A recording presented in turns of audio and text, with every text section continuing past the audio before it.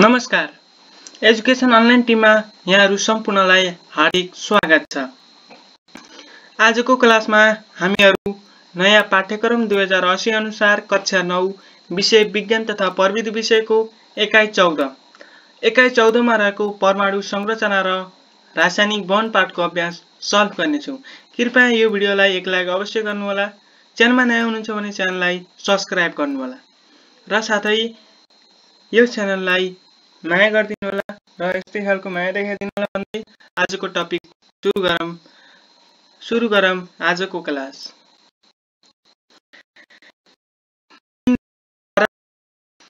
Duplet र octet डुप्लेटतिर र octetतिर परमाणुको अन्तिम सेलको रूपमा के सेलमा रही उक्त सेलमा दुईवटा इलेक्ट्रोन भएको अवस्थालाई के भनिन्छ? डुप्लेट भनिन्छ। जब के सेलमा चाहिँ के दुईवटा इलेक्ट्रोन भएको उसलाई हामीले डुप्लेट भनिन्छ। यदि 8वटा भएको भए हामीले octet भनिन्थ्यो र डुप्लेटको लागि हामीले के भन्ने? जस्तै हिलियम र octetतिर परमाणुको बाहिरी सेलमा 8वटा इलेक्ट्रोन भएको अवस्थालाई के भनिन्छ त भन्दा octet भनिन्छ। जस्तै नियोन, आर्गन आदि। दुईवटा सेल भएको डुप्लेट अथवा 8वटा सेल भएको octet।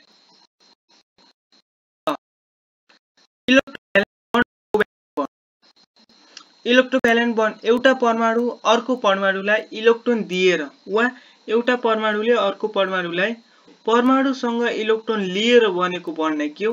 इलेक्ट्रोभ्यालेन्ट बन्ड भनिन्छ है। अब कोभ्यालेन्ट दुई या दुईभन्दा बढी अथवा धेरै परमाणु बीचको इलेक्ट्रोन साझेदारी गरी बनेको बन्डलाई कोभ्यालेन्ट बन्ड भनिन्छ।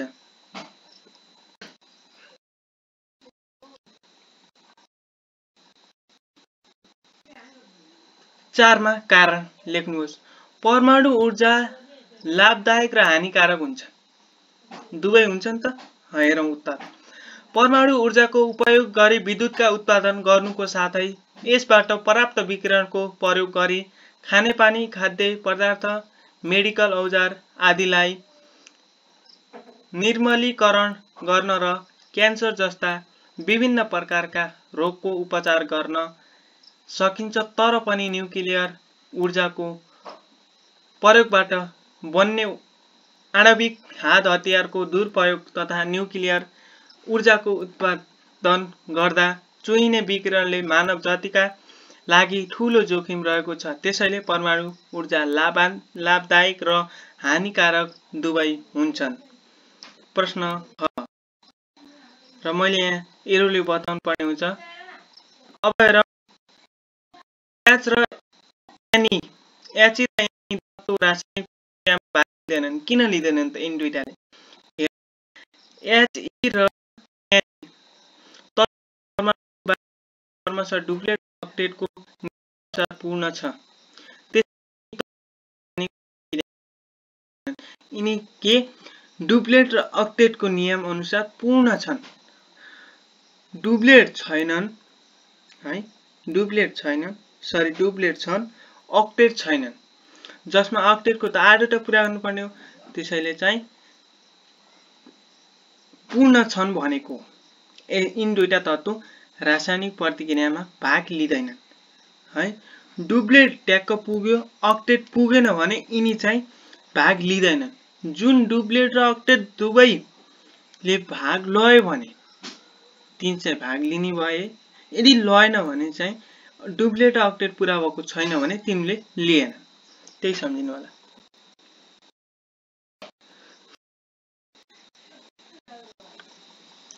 ग मिथेन बन्ड एउटैको हो त। मिथेन कार्बन र तत्त्वको परमाणुहरूले इलेक्ट्रोन साझेदारी गरेर बन्छ। त्यसैले मिथेन कोभ्यालेन्ट बन्ड यौगिक हो। मा उत्तर। कृपया यो च्यानलमा नयाँ हुनुहुन्छ भने च्यानललाई सब्स्क्राइब गर्नुहोला। परमाणु भनेको रासायनिक तत्त्वलाई परमाणु भनिन्छ। ख उपपारमाणविक बन्ड भन्नाले के बुझिन्छ? परमाणुमा रहेका इलेक्ट्रोन, प्रोटोन र न्युट्रोनलाई परमाणविक कण भनिन्छ। परमाणु संरचनाको वर्णन गर्नुहोस्। के परमाणु संरचनाको वर्णन गर्नु।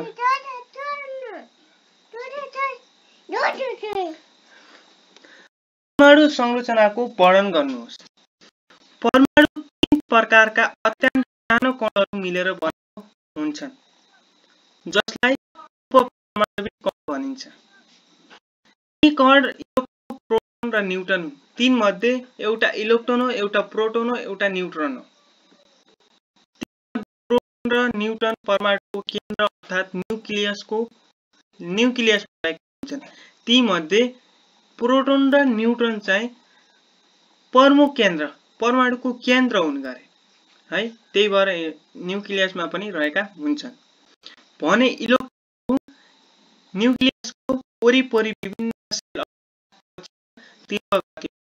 रहेका हुन्छन् भने, यदि प्रोटोन र न्युट्रन केन्द्र हुन् भने इलेक्ट्रोन चाहिँ त्यसको वरिपरि घुम्छन्, प्रोटोन र न्युट्रनको वरिपरि घुम्छन्।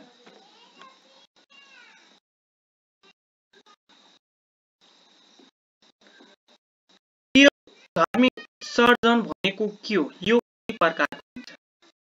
उत्तर: रेडियोधर्मी तत्त्वले रेडियोधर्मी विकिरणहरू उत्सर्जन गर्ने प्रक्रियालाई रेडियोधर्मी उत्सर्जन हो। ती 3 प्रकारका हुन्छन्। तिनीहरू अल्फा, बीटा, गामा छन्। न्युक्लियर फिसन र न्युक्लियर फ्युज बारे छोटकरी यहाँ वर्णन गर्नु। मैले यहाँ परिभाषा लेखेँ। यदि तपाईहरुले उदाहरण पनि लेख्न चाहनुहुन्छ भने उदाहरण पनि थप्न चाहनुहुन्छ। फिसन परमाणु परमाणविक संख्या र धेरै भएका तत्त्व अस्थिर परमाणु टुक्रिएर साना परमाणुहरू बन्ने प्रक्रियालाई न्युक्लियर फिसन भनिन्छ। मा हाइड्रोजन जस्ता हलुका तत्त्वहरू परमाणुहरूसँग भई ठूलो तत्त्व जस्ता हिलियम र ऊर्जा निर्माण हुने प्रक्रियालाई न्युक्लियर फ्युज भनिन्छ। न्युक्लियर फ्युज भनिन्छ। र न्युक्लियर फ्युज भनेपछि अब अर्को चाहिँ हाम्रो न्युक्लियर फिसन पछि के छ? न्युक्लियर फिसन पछि अर्को चमा छ डुप्लेट र अक्टेटको अवस्था भनेको के हो? डुप्लेटको अवस्था परमाणु अन्तिम सेलमा रही उक्त सेलमा 2 वटा इलेक्ट्रोनको अवस्थालाई डुप्लेट भनिन्छ। परमाणुको सेलमा 8 वटा इलेक्ट्रोन भएको अवस्थालाई octet भनिन्छ। यदि 2 वटा सेल भएकोलाई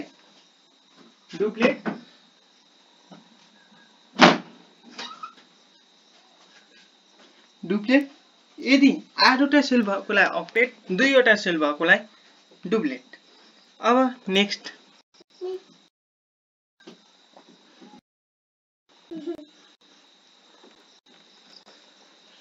रासायनिक बन्ड भनेको के हो? तत्त्व वा यौगिक अणुहरू बीचका बलले एक आपसमा बाँधिएका हुन्छन्, जसलाई रासायनिक बन्ड भनिन्छ। भ्यालेन्ट बन्ड र कोभ्यालेन्ट बन्ड बोल्ने तरिकाको एक वटा उदाहरण लेख्नुहोस्। एउटा परमाणुले अर्को परमाणुलाई इलेक्ट्रोन दिएर वा इलेक्ट्रोन परमाणुले अर्को परमाणुसँग लिएर इलेक्ट्रो भ्यालेन्ट बन्ड बन्छ।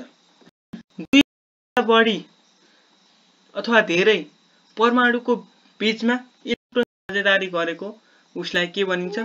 कोभ्यालेन्ट बन्ड भनिन्छ।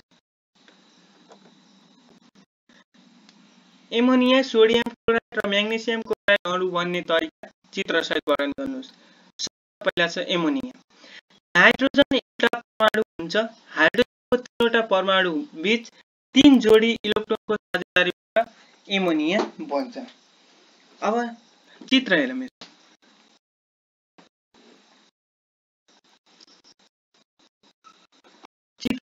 n मा यति छन् भने है n मा यति छ यति हाइड्रोजन फरक र यो अब बाँड चिन्ह अब यहाँ भन्दा एउटा बना र यसले पनि दुईटा पुरा गर्यो यसले पनि 8 वटा पुरा गर्यो र कति छन्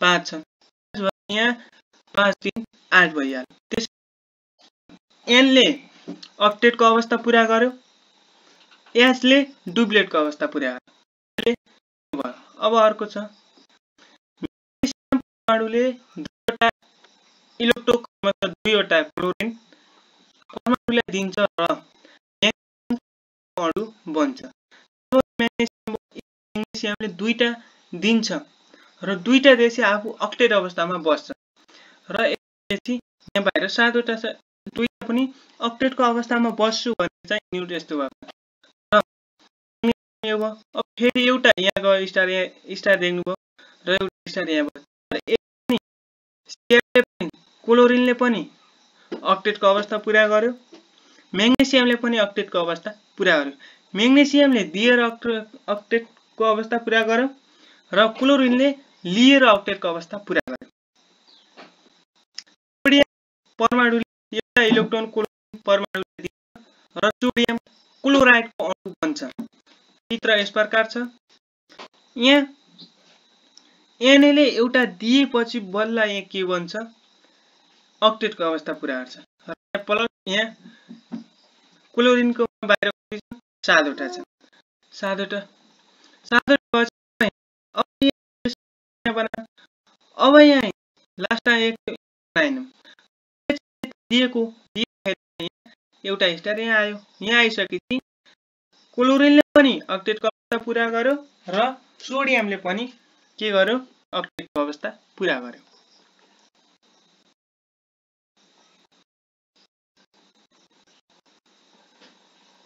बुझ्नु भएन भने कमेन्ट निर्धक्ष भएर सोध्नु होला र यो भिडियो तपाईहरुको लागि हो र बुझ्नु भएन भने कमेन्ट गर्नु होला भिडियोलाई लाइक गर्नु होला र च्यानललाई सब्स्क्राइब गर्नु होला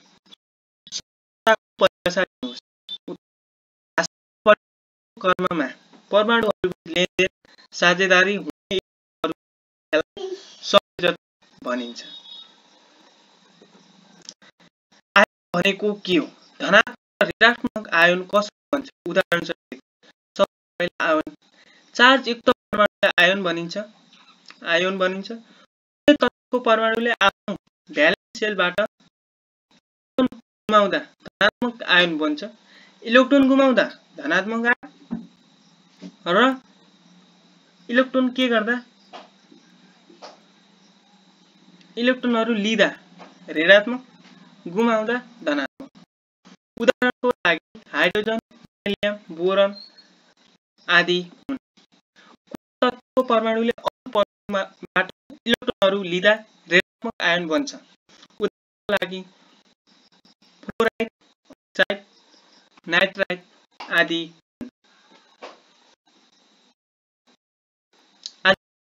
अन्तिम प्रश्न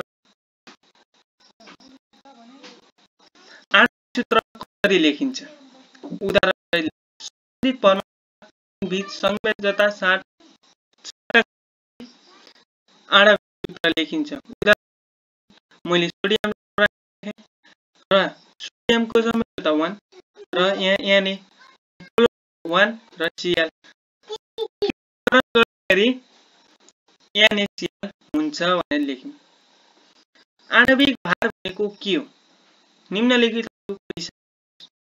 अन्तिम प्रश्न हिसाब गर्ने हो कुनै पनि अणुमा भएको सबभन्दा परमाणुको आणविक भारलाई भारको एक पललाई नै उक्त अणुको भार भनिन्छ हिसाबतिर राखौं हिसाब गरौँ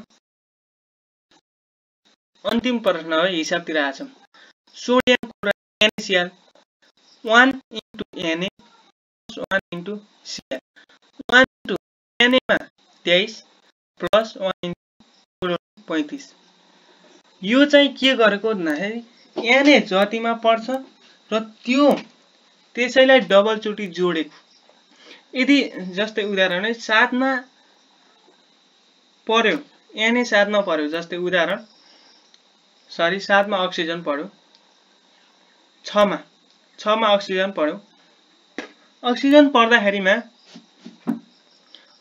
पर्दाखेरिमा त्यहाँ 6 छ 12 तीन दुईटालाई जोड्ने त्यो 6 लाई डबल जोड्ने 6 + 6 गर्ने गर्दाखेरि हामीले यसरी लेखेको 23 + 35 51 AMU अब अर्को calcium carbonate 1 * Ca + 1 * C 3 * O 1 * 40 यो क्याल्सियम 20 मा पर्छ 20 + 20 40 + 1 * 12 + 3 * 16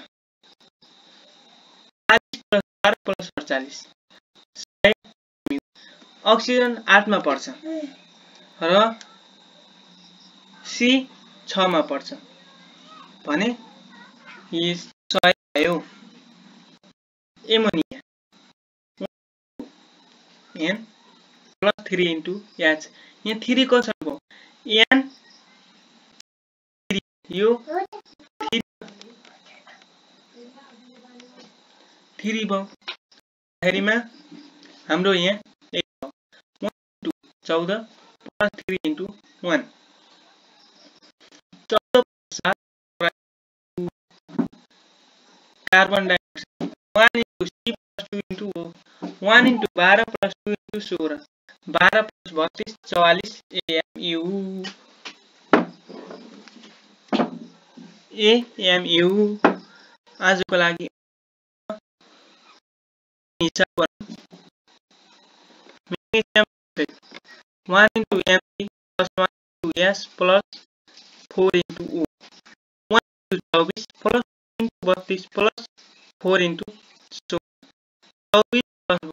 + 64 AMU आजको पढाइ सकियो र भिडियोलाई लाइक गर्नुहोला च्यानललाई सब्स्क्राइब गर्नुहोला